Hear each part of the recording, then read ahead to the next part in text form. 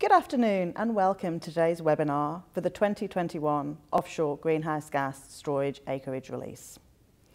I begin today by acknowledging the traditional custodians of the land on which we all meet and pay my respects to their elders past and present.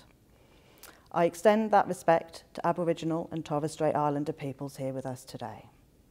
By way of introductions, my name is Cara Peach and I'm the manager of the Offshore Exploration section within the Department of Industry, Science, Energy and Resources. My role at the department is to provide policy advice on offshore resource matters, including offshore petroleum exploration, offshore greenhouse gas storage and offshore minerals, and that includes the management of all acreage release processes. Thank you all for tuning in. It's an absolute pleasure to be with you all today to talk about the first greenhouse gas acreage release since 2014. Over recent times, we have seen a monumental shift in industry focus, coupled with the Australian government's commitment to achieving net zero emissions by 2050. Today's release of acreage will provide some real-time practical opportunities for exploration to occur for carbon capture and storage sites within the offshore area. So today we will hear presentations from Ms. Christina Anastasi, Dr. Tom Bernicker and Dr. Andrew Feitz from Geoscience Australia, as well as hearing from Dr. Monica Campi from the National Offshore Petroleum Titles Administrator, or as they are more broadly known as NOPTA. At the conclusion of the presentations today, there will be an interactive question and answer session whereby anybody can submit questions either via the private chat function or via email to ghgacreage@industry.gov.au. To begin today's proceedings, I would like to welcome the Minister for Resources and Water, the Honourable Keith Pitt. Minister Pitt will formally announce the opening of the 2021 Offshore Greenhouse Gas Storage Acreage Release. Well, hello all. Welcome to Australia's 2021 Offshore Greenhouse Gas Storage Acreage Release. It's very pleasing to see that this release has attracted both domestic and international interest. Thanks to Geoscience Australia for hosting this webinar and to all those who will be contributing today. This is Australia's first greenhouse gas acreage release since 2014 and the third we have held. The Australian Government is focused on the use of technology, not taxes, or impositions on business to meet emission reductions commitments. Carbon capture use and storage, or CCUS, is one of the priority technologies that we are developing. We're investing more than $300 million over the next 10 years in CCUS projects and hubs. This includes the $50 million CCUS Development Fund launched in March 21 and the $250 million CCUS Hub and Technologies Program launched in September 2021. These investments build on the $790 million invested in CCUS-related initiatives since 2008. And the 2021 Offshore Greenhouse Gas Storage Acreage Release will support global emissions reductions while helping to ensure Australia's oil and gas industry remains strong. The oil and gas industry provides essential support to regional Australia and is vital to the nation. It also underpins growth and prosperity for many of our most important trading partners. Australian commodities like LNG support much of global manufacturing and energy supply. We are also well placed to be a world leader in greenhouse gas storage. And today, I'm pleased to announce the opening of bidding on 5 areas for the 2021 acreage release. 2 areas are located in the Petroleum sub-basin adjacent to Darwin. 1 is located in the Browse Basin, offshore of Western Australia. And a further 2 are located in the North Carnarvon Basin, offshore of WA. All of these locations represent outstanding opportunities for industry to explore for suitable permanent offshore CO2 storage sites. And as you'll hear from Geoscience Australia shortly, a number of these areas have already been assessed for their high potential to represent areas of significant storage. The government continues to provide ready access to thousands of terabytes of open file data via the online National Offshore Petroleum Information Management System. And Geoscience Australia is providing access to a wealth of pre-competitive data sets and petroleum geological information in support of the release of offshore acreage. Developing Northern Australia is another government priority, and the location of release areas will see significant investment in regional Western Australia and of course the North. The proximity to gas fields and existing infrastructure of some of these areas provide opportunities for industry partnership and collaboration, further industrial development and the creation of jobs. Secure energy can be produced while lowering emissions and reducing the initial cost of development. It is important to note that title holders are required to consult with relevant stakeholders, including the fishing industry, in the course of preparing to undertake any on-water activities. Maintaining good relations with the fisheries sector is crucial to ensure that both industries can continue to operate efficiently. Bids can be submitted to the National Offshore Petroleum Titles Administrator from the 4th of March, which is a Friday, 2022, to Thursday, the 10th of March, 2022. Finally, I'd like to emphasise that Australia's technology-led approach to emissions reduction is working. We have reduced emissions by more than 20% on 2005 levels, much higher than the OECD average. And the most recent projections show we will cut our emissions by up to 35% by 2030, well above our target of 26 to 28%. I will work to ensure that Australia remains an attractive destination for investment while maintaining our position as a world leader in the resources sector. Thank you so much. Thank you for your time today, Minister Pitt.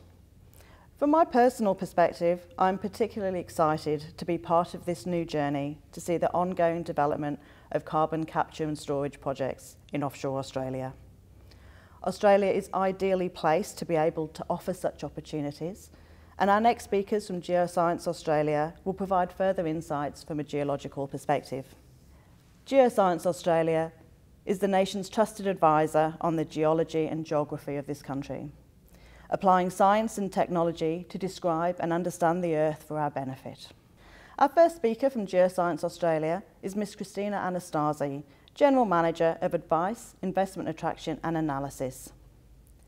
Today, she will talk about the relevant government initiatives available in relation to low carbon technologies.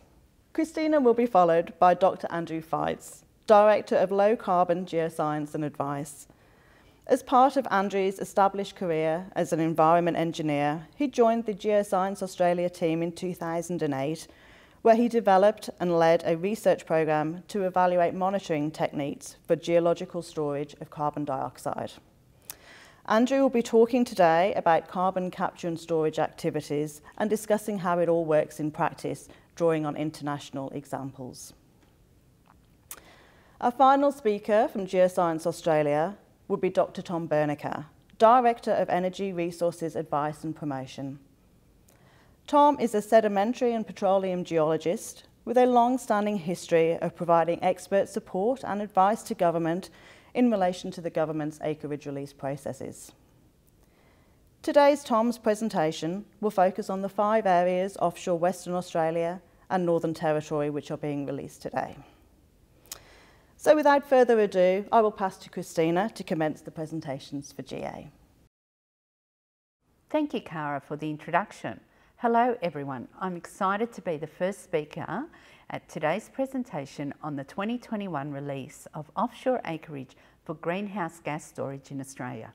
For those of you who do not know me, my name is Christina Anastasi and I am the branch head for the Advice, Investment Attraction and Analysis branch here at Geoscience Australia.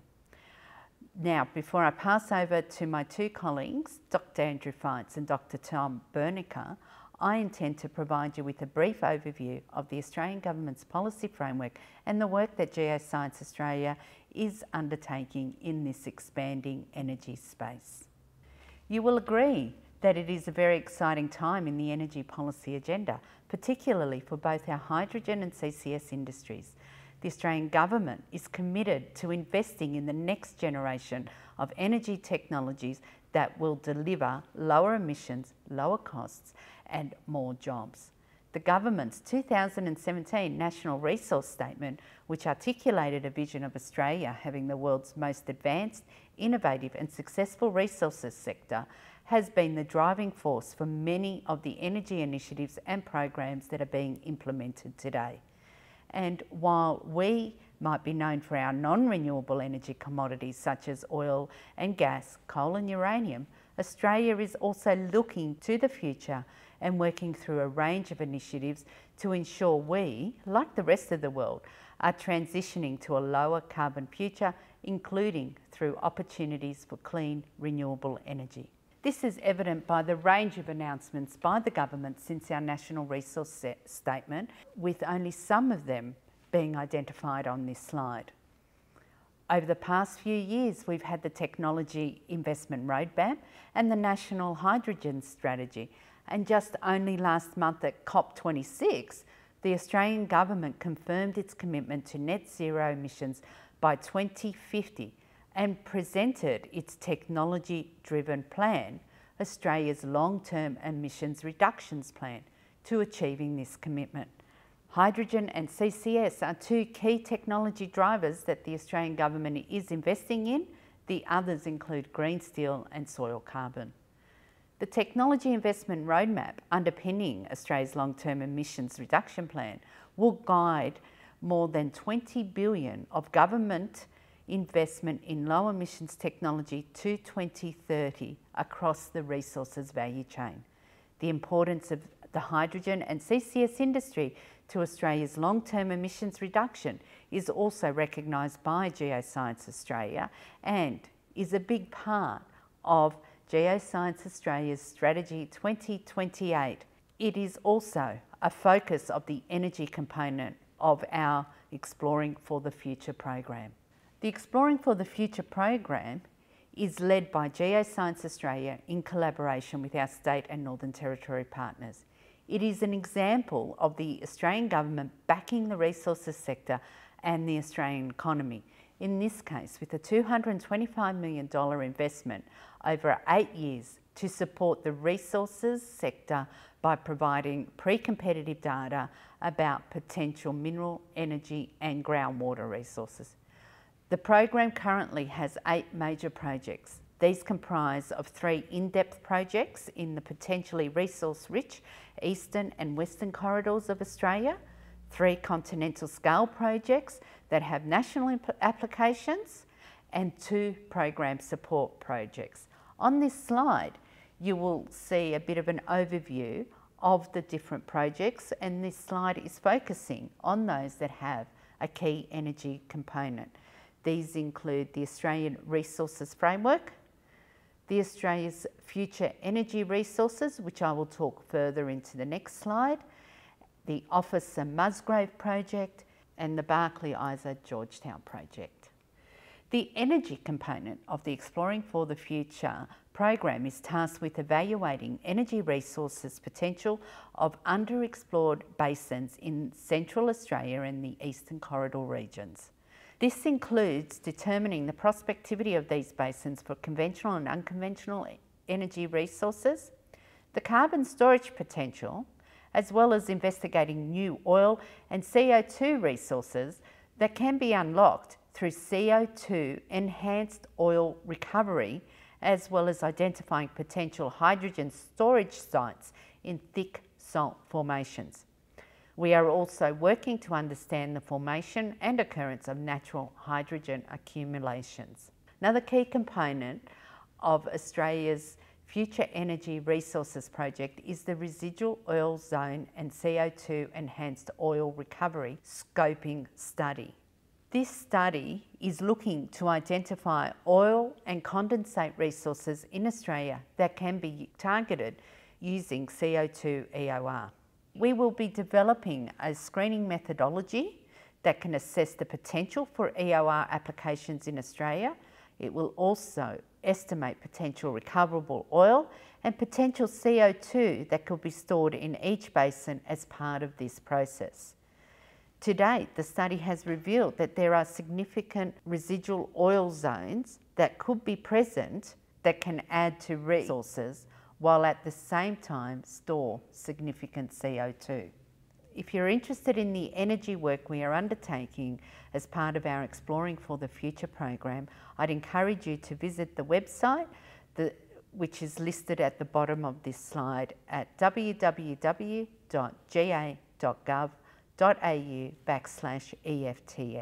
Thank you for your time. I will now hand over to Dr. Andrew Feitz. My name is Andrew Feitz and I'm the Director for Low Carbon Geoscience and Advice at Geoscience Australia. As part of this talk, I will give a brief overview of offshore geological storage. GA has been supporting the development of a CCS industry in Australia for over 20 years. In the late 1990s, we worked on the first geological storage assessments and were a major contributor to the 2009 National Carbon Mapping and Infrastructure Plan, the traffic light map you see on this slide. That led to more detailed assessment work by GA in 4 offshore basins, including the Petroleum Sub-Basin and Browse Basin, both of which are part of today's Acreage release. Much has changed since those early studies to today. We are moving beyond whole-of-basin studies and instead targeting key formations and sweet spots in basins. There are also a number of commercial CCS projects at an advanced stage of development or operating around Australia. The release of the National Hydrogen Strategy in 2019 has really turbocharged renewed interest in CCS. The map on the right is an economic analysis of blue hydrogen production potential using GA's Hydrogen Economic Fairways tool.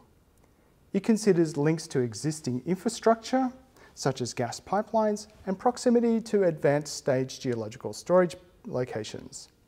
Red areas show where the hydrogen production is profitable for an example scenario.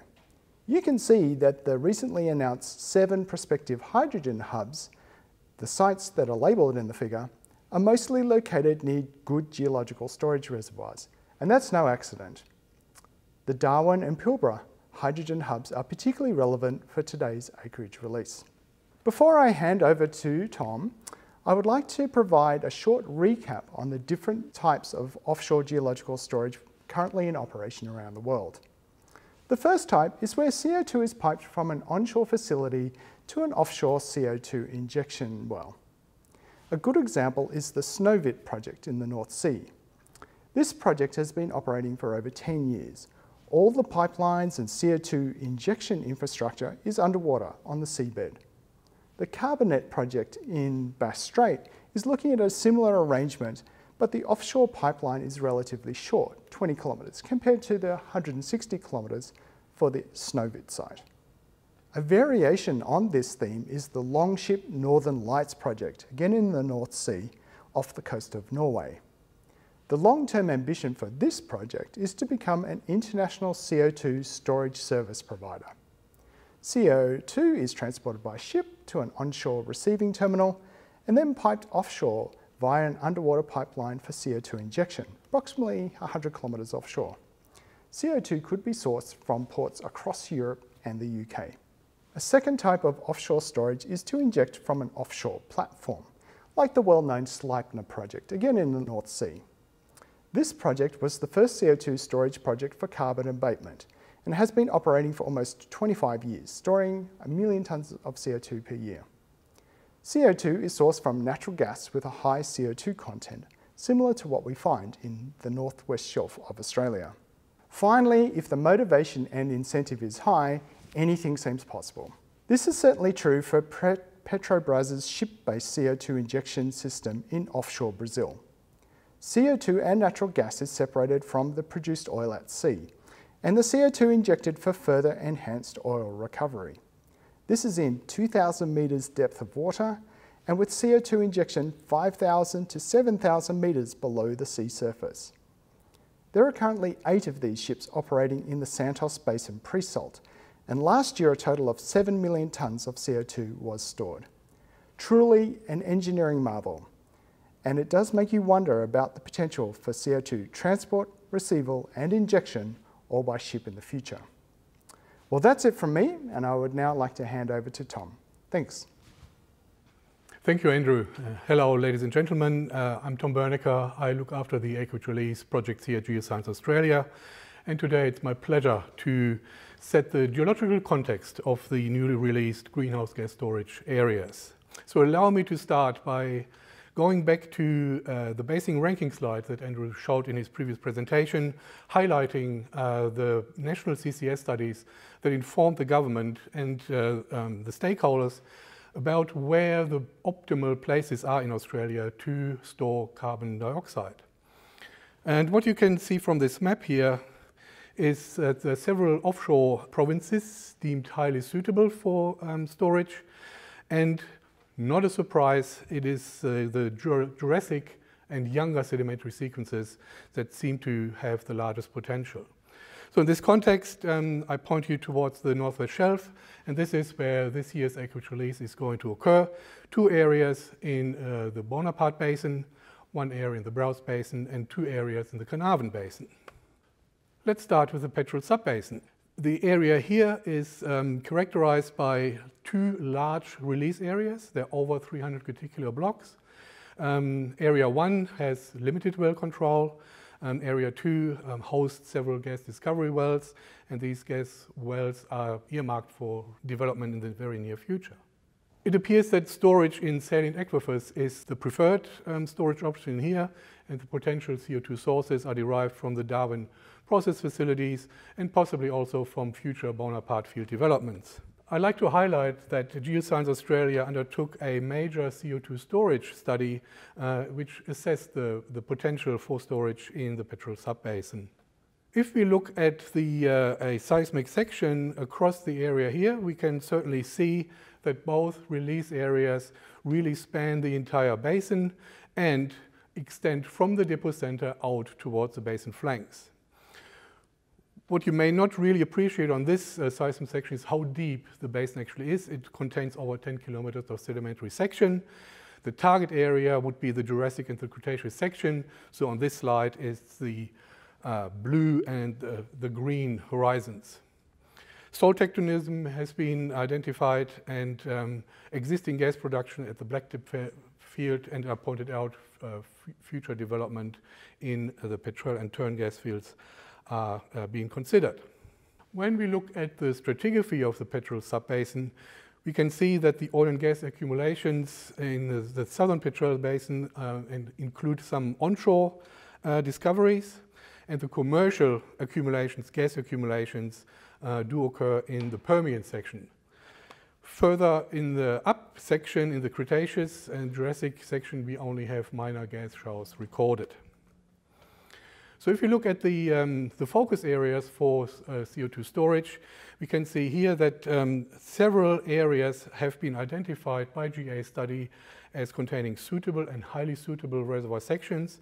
Also, highly effective seals are developed in the Jurassic, but especially in the Upper Cretaceous section. GA study acquired a wealth of new data, including a 4,000 kilometer new seismic refraction data set, and also supported by sub-bottom profiler data. You can see here on the seismic inversion that good understanding on lithological continuation and lithological characteristics has been assessed and has been identified. So one of the key outcomes of this one is very clearly the Plover Formation. The Jurassic is the reservoir facies as represents the main objective. Geomechanical analysis also indicates that there is a low risk of fault reactivation over those targeted areas. And the modeling undertaken revealed also the potentially slow migration of the injected CO2 plume. So these are important results, and you can download and access that study utilizing the web link at the bottom of the page. Then let's move across towards the Browse Basin, and we're looking at the Caswell Subbasin in here. The Caswell Subbasin is a producing basin since 2018, with Ichthys and Prelude coming online. The discussions regarding the development of additional gas resources, developing of additional gas fields, those discussions continue. And it's not a secret that the outboard gas fields like Tarosa, Bracknell, and Callion's have high CO2 content. So the area here comprises 42 reticular blocks. The water depth ranges from 200 meters in the southeastern corner up to 2,000 meters in the far northwestern corner. Again, it is proposed, I guess, to store CO2 in saline aquifers, mainly in the lower Cretaceous section, and the potential CO2 will be derived from future gas field developments. Also, another study, a 2016 study by Geoscience Australia, assessed the storage potential in the Caswell Subbasin. Here we look at the stratigraphy, and what we do understand there is that it's the Jurassic who hosts the majority of the gas accumulations, while the Cretaceous, the younger section, is the main target as for a future CO2 storage. So the GA study evaluated each mappable seismic supersequence as listed here from K10 all the way up to T30. And the study was focused on the eastern part of the Caswell subbasin because it was trying to really assess the migration pathways as revealed by the decent well control. We look at this section here, an example of the K30 horizon. And what the study has done, it's focused on the Cretaceous section, recognizing the reduced risk of overlap between hydrocarbon exploration and CO2 storage. And it really identified regional scale constraints for CO2 containment, such as depth of storage limits, fault density, seal presence, and resource overlap.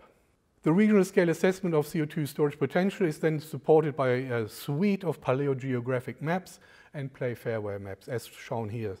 So this example is the, we can put the area, the release area on here, and we can then look further at this K30 supersequence example.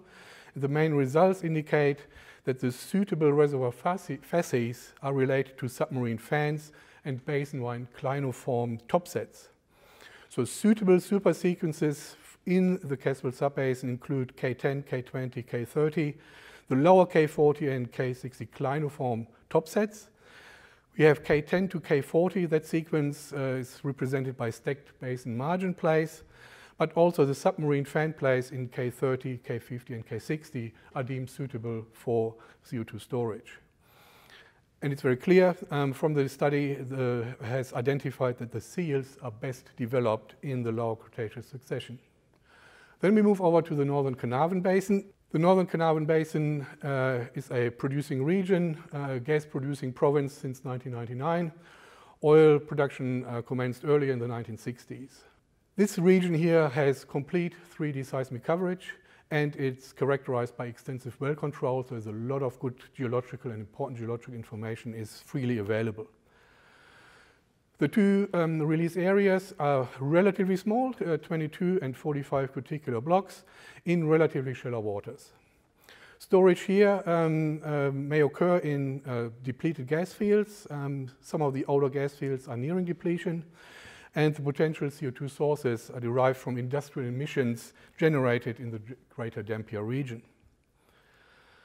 So we look at the stratigraphy here, and it's again the majority of oil and gas accumulations are hosted by the middle to upper Jurassic section, but also include lower Cretaceous sandstone reservoirs. The target, as pointed out, is the uppermost Jurassic here, represented by the Tithonian deep-water fans. And what we can identify here as an example is the Angel Formation, and I like to just show a cross-section, dusted off image, but a highly instructive image, the correlation between Angel and Legendre. This really represents and highlights and demonstrates the transition from deltaic inner shelf to slope to basin floor deposition environments. So it's the uppermost Jurassic Tithonian sandstones, the so-called Angel Formation, that include the reservoir facies. And it's those basin floor sandstones that are overlain and surrounded by fine-grained deep-water mudstones that provide the effective seals, and also are suitable for CO2 storage, the sandstones that is. And regionally, and this has been recognized very, very widely, and it's known for a very long time, a very good effective regional seal is provided by the Lower Cretaceous Mudorong Shale. So with this, I'd like to summarize the Acreage release, saying that 5 offshore areas are now available for assessment for greenhouse gas storage potential. As was pointed out before, that work program bids will be accepted between 4th and 10th of March 2022.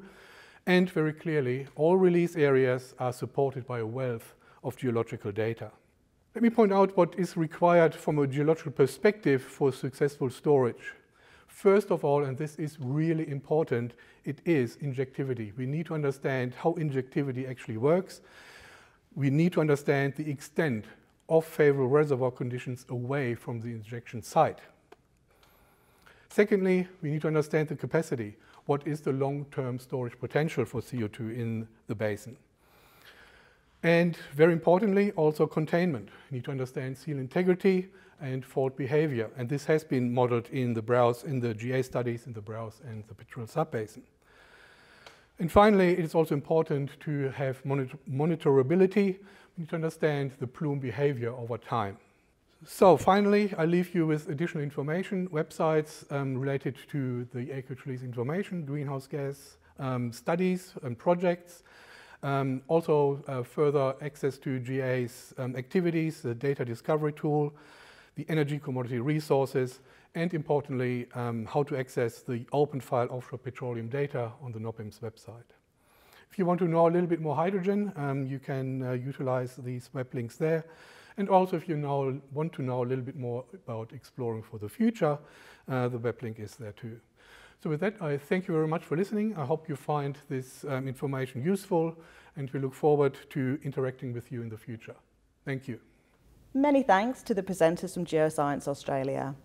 GA has a wealth of information and data available on their website, so I would encourage any of those who have an interest to please take a look.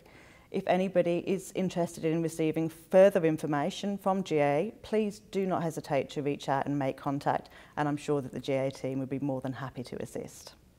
Our final presenter for today's webinar is Dr. Monica Campi. Monica is the Technical Manager for Exploration at NOPTA. NOPTA is responsible for the day-to-day administration of petroleum and greenhouse gas titles in Commonwealth waters offshore Australia. Dr. Campi will present today on the offshore greenhouse gas regime and provide details on a number of matters that potential bidders may wish to take into account in their presentation of their application for NOPTA. Welcome. My name is Monica Campi. I'm from the National Offshore Petroleum Titles Administrator, and we also administer offshore greenhouse gas titles.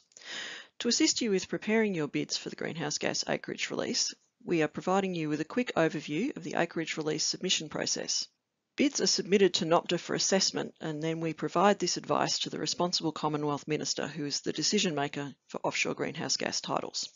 As a standard disclaimer here, please be aware that the information provided today is a guide only and should not be considered legal advice. There's some key documents that you should be familiar with prior to bidding.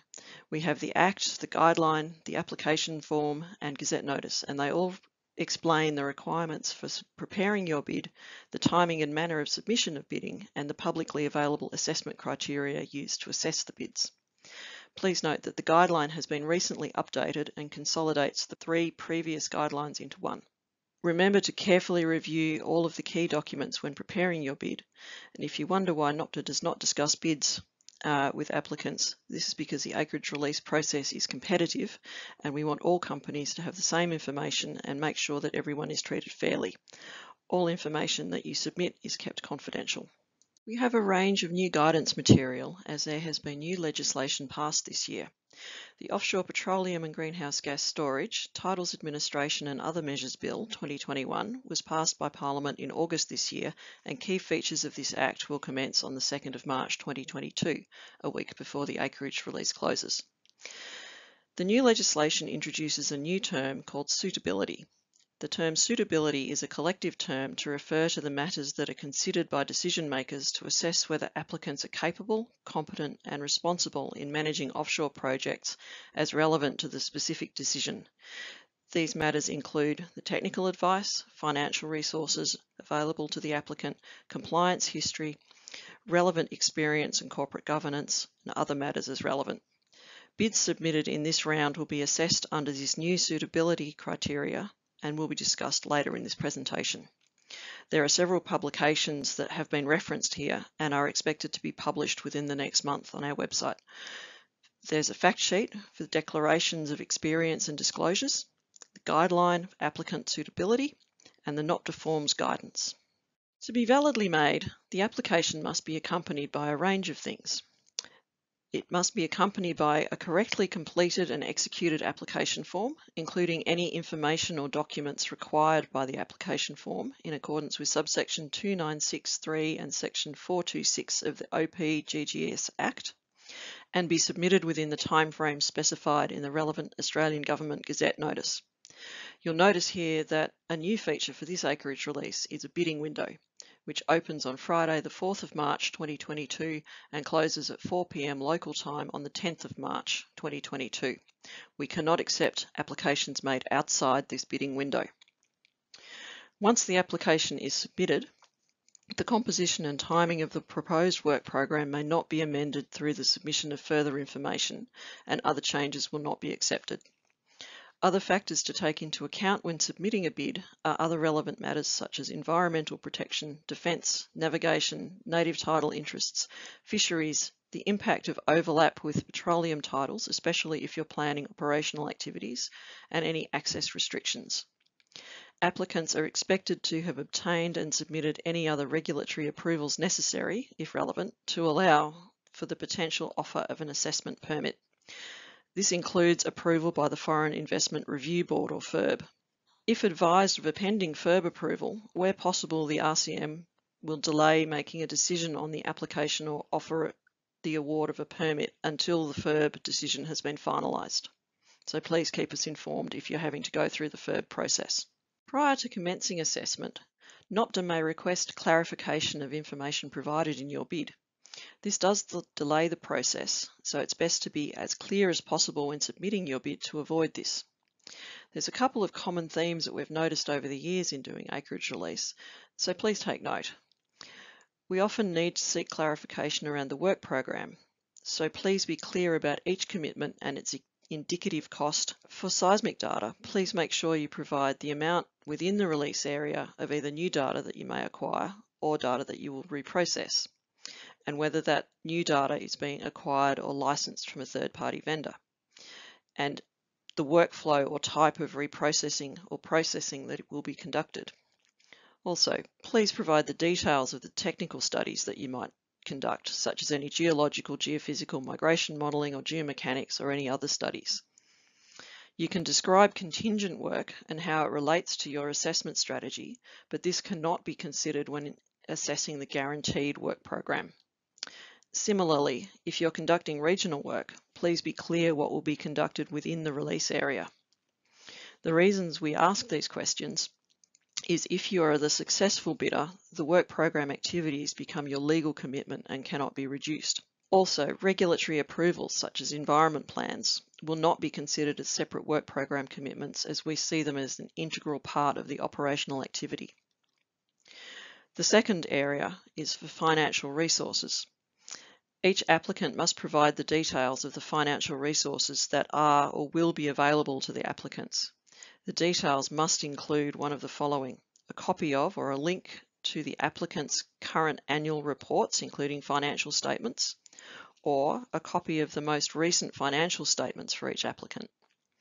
Where financial information has been provided to the Titles Administrator recently and there has been no material change, the information does not need to be provided again, but this must be stated in the application and a reference to the relevant documentation should be provided. If providing a related entity's annual report or financial statements, a description of the relationship between the applicant and the related entity is also required to be provided. Similarly, if you're relying on the technical support of a related entity, please make this relationship clear. And finally, please make sure that your application form and bid documents match and all your numbers add up. It's surprising how often this doesn't happen. The responsible Commonwealth Minister awards greenhouse gas assessment permits to the applicant that best proposes the work strategy and work program that will significantly advance the understanding of the fundamental suitability determinants of potential greenhouse gas storage formations and potential greenhouse gas injection sites. The fundamental suitability determinants are the amount of greenhouse gas substance that is suitable to store in that site, the particular greenhouse gas substance or substances that is suitable to store, the proposed injection point or points and proposed injection period, any proposed engineering enhancements, and the effective sealing feature or attribute, mechanism or geotechnical characteristics of the site that make it suitable for permanent storage. The applicant also needs to demonstrate the potential greenhouse gas storage formations or potential greenhouse gas storage sites within the permit area, and this is through the technical evaluation of available data prior to bidding and development of an appropriate strategy and work program, and an applicant that has a satisfactory record of past performance. The responsible Commonwealth Minister, in accordance with subsection 2963 of the OPGGS Act, must also consider the technical advice and financial resources available to the applicant to deliver the proposed work program and the matters outlined in section 695YB of the OPGGS Act, which relate to the applicant's suitability to hold a title. So this is the new legislation that was described earlier. This will require a section 695YB declaration to be submitted per applicant. If the declaration is not submitted with the application, NOPTA will follow this up with a request for further information. So we've only been able to highlight a few areas today in order to try and help you with your bid submission. So please make sure you read the key documents, as these provide all the information you need.